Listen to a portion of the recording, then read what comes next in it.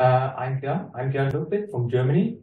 I'm located in a small village at the Moselle River. Yeah.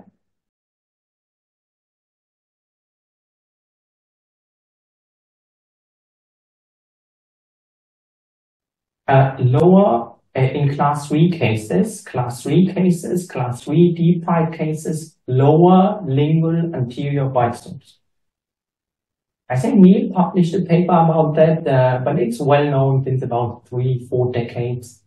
And I love it. When I compare, if I have a class 3 case with functional mandibular shift, and he can bite edge to edge, it's my go-to tool. And I think that's the future of medicine in general.